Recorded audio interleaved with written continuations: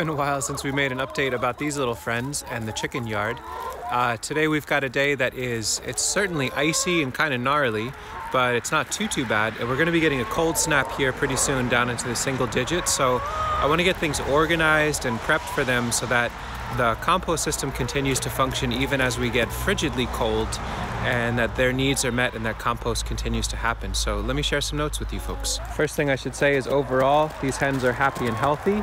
We've had 2 pass away out of our 80 some odd, but that's keeping in mind that we have hens that are somewhere, but some of them, maybe 20 plus, 30 plus, are over 6 or 7 years old. So it's hard to say, but more likely than not, it's old age and just the stress of cold.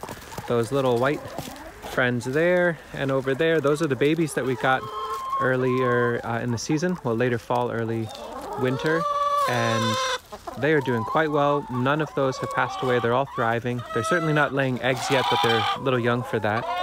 And you can see it's a little bit of a mess over here. I'm going to explain in more detail, but you can see there's some leaf bags and burlap sacks, which I'll talk about in more detail, but that's a way for us to preserve some warmth in the rough sketch of compost that's queued up on the outside of this winter run.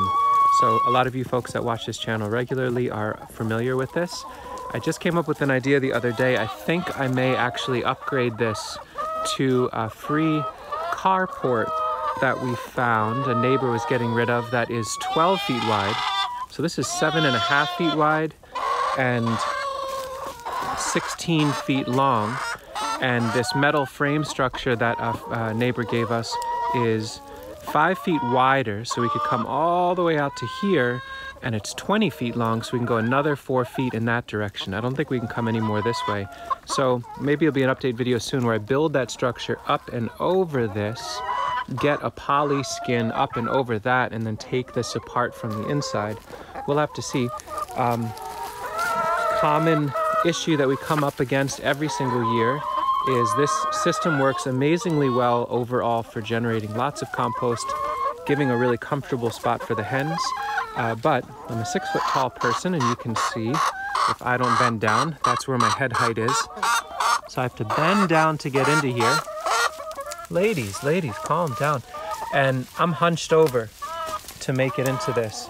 And as we get down to 5 degrees Fahrenheit, 0 degrees Fahrenheit, the only way we're going to have thawed compost is if there is a huge volume, if there is at least 2 or 3 feet deep and equally wide, and so that is a necessity. So either we can figure out getting more and more comfortable crunching in. You can see if I come down to grade just how much volume there is. Hey, Mrs. Lady, there's lots in here, a bunch of yards. So an upgrade in more space would be nice, but I will say, if we could only have this 4 cattle panel high tunnel as our winter run in the future, I wouldn't be sad about it. And for folks that are in slightly more mild climates than central New York, it works really well for creating compost in the winter months. So let me set up a tripod and dig into this so you can see what's actually happening in here. So just for context and reference, this is outside. And I think if I were to kick a few inches down below the ice crust, I could get to soil that's not completely frozen, but it is definitively winter vibes out here, very little going on for the hens. And the high tunnel here is about 8 feet away. Let's dig into there and see what's going on. Part of the fun of it too is not only is it hard to get in through the door with the amount of compost that there is, but the hens are not scared at all, which is lovely. It's good to have them not feel scared. But there's barely any room to get the hay fork in. Excuse me, Mrs. Ladies. The first stuff right on the edge here is still pretty icy and crusty. This just came in yesterday, and so it was outside in the cold. But if I go a little further,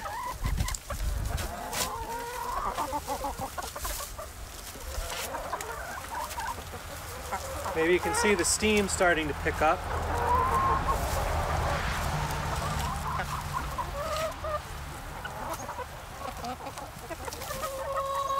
And that is the compost about 4 feet into the structure. steaming. It's probably about 80 degrees Fahrenheit, 70 degrees Fahrenheit. Lots of worms.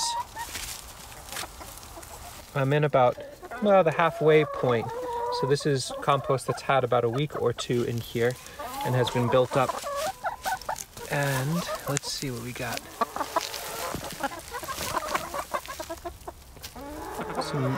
It's warm, and what's nice is there's seeds all throughout.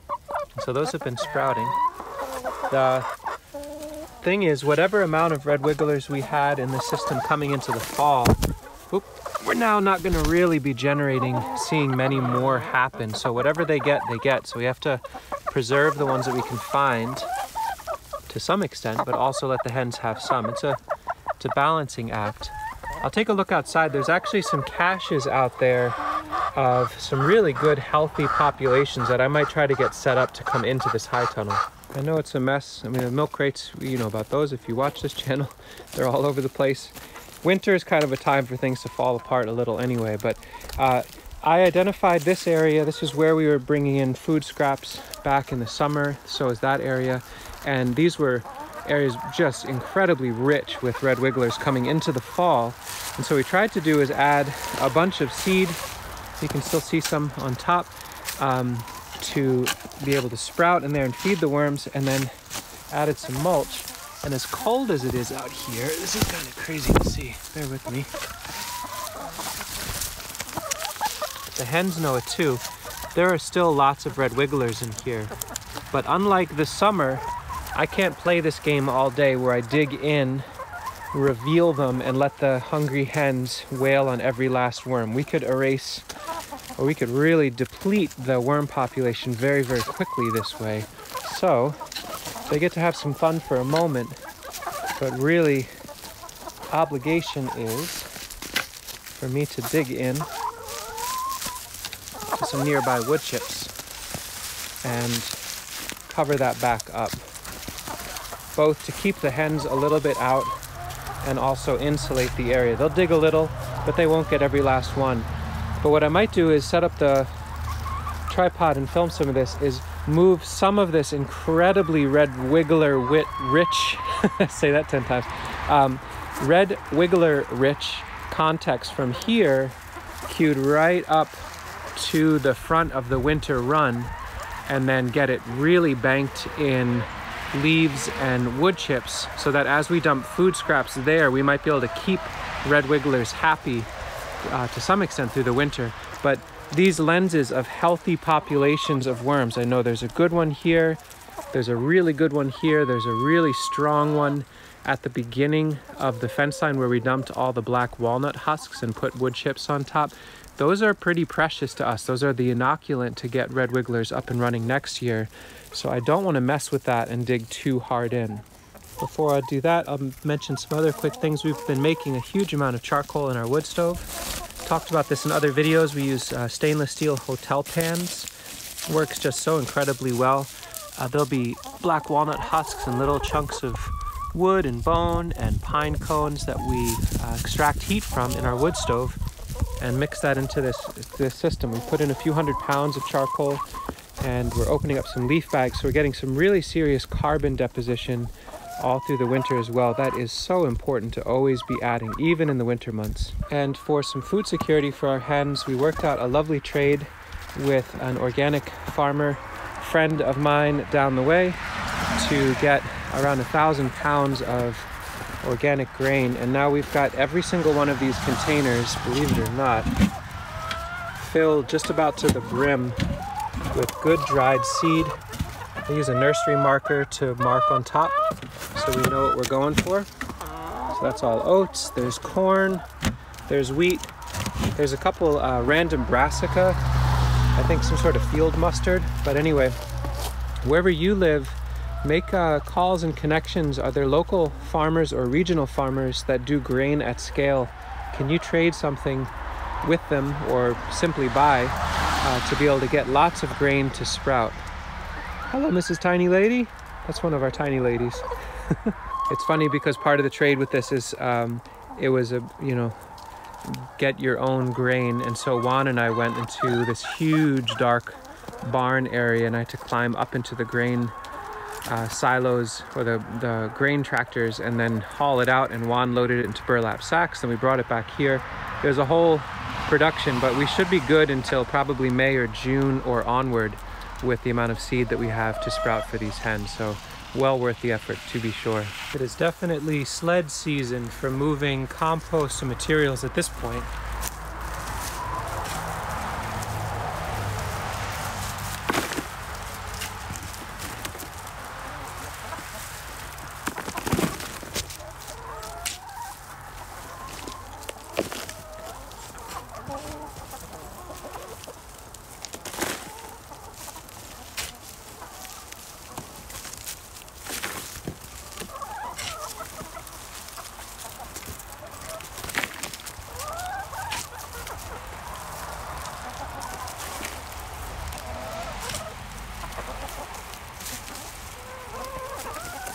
Each scoop of the really rich half composted material over here can be covered with some wood chips to get the ratios right, to also protect the worms a little bit. It's that balance, right? We want the chickens to have some fun and pleasure and nourishment, but also keep the populations from plummeting too quickly with the red wigglers. The coal does a great job of preserving. These are all buried food scraps from probably a week or two that we dumped. And today's really the day to do this. Things are just above freezing. I don't want to do this on a day that's 10 degrees. Well, it's less comfortable to do this on a day that's 10 degrees. And also the worms being exposed to that sort of cold, even just for a minute or two, probably kills them. So we do it on little days, little windows like this, let the chickens have some fun, cover it back up with insulation, and whenever possible, throw some seed into the mix, so that always, always, always there's extra seeds getting folded into both food scraps, worm castings, and wood chips that can be sprouting throughout this pipeline. It's part of the reason why we want so many seeds, is that we can then afford to include sprouts at every single level. But let me go get this dumped and covered.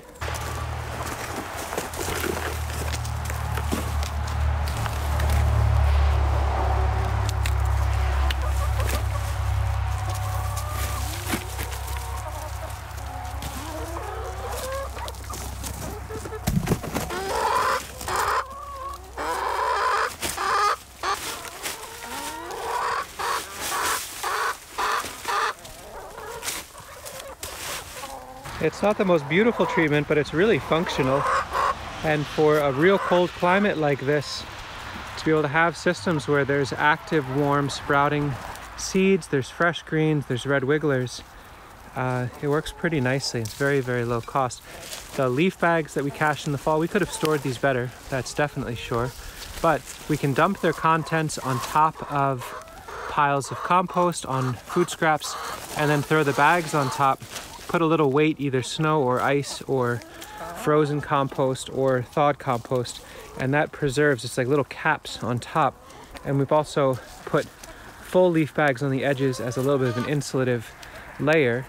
But again, it's that balance of not wanting to block it so far off. You know, best performance for compost would be we cover all of this so that the chickens can't get any of it, preserve 100% of the heat, but then they get no food. So it's that balance, and we just are always trying to continually find that.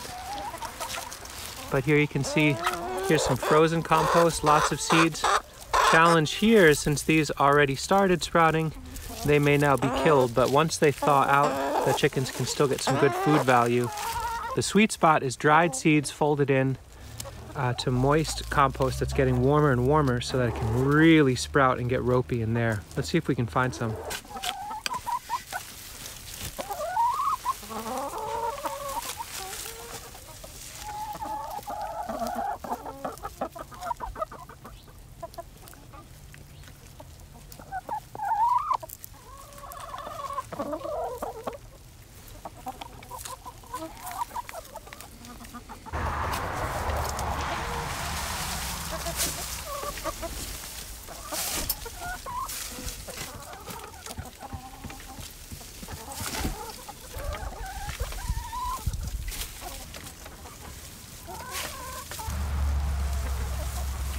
Really consistent and simple pattern in this high tunnel is always digging from the middle up and onto the sides. Nice big pile.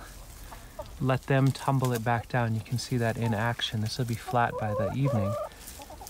And some areas are frozen, some are piping hot. They kind of equalize, they kind of trend towards warmer and warmer, especially if the ratios are right. And the hens have a pretty neat time in here. So from Arctic tundra to warm, steamy composting system. The infrastructure for this not too complex. Certainly more refinement, could be larger. All sorts of things could be easier and nicer in life, but we're working with it the way it is. And the hens don't seem to mind. They're not very tall, so it works out for them.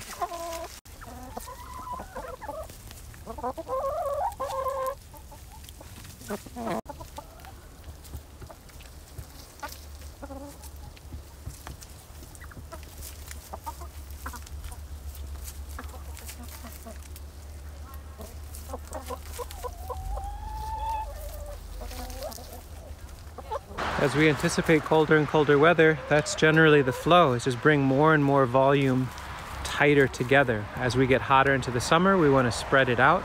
Way more surface area, way more dissipation of heat. In the winter, way more concentration, higher volume to surface area ratio. Insulation in the form of whatever is biodegradable on the outside. I know to a lot of folks' eyes this looks like a trash pile, and that's completely fine. I get that. But this is actually, along with that, a very functional feeding system for a whole bunch of hens that provide us nourishment, and an active composting pipeline, which in a frozen northern climate is not too easy to come by without fossil fuels or other sorts of kind of falsifying inputs. So it's a pretty integrated system that works well. I'd love to hear if you've got questions or concerns or comments, and let us know what you're doing to have happy and healthy hens through tough times in winter. I'll probably quit here on the video and focus on 5 or 10 more sleds worth of bulking insulative carbon and a little bit of seed. And then once we get into the real cold snap, we'll just focus entirely on the inside so it's comfortable for us and comfortable for the hens. We'll share notes if we get around to putting this carport thing up and over. What that looks like, that would be a huge upgrade for sure. And thanks for watching. Stay warm out there.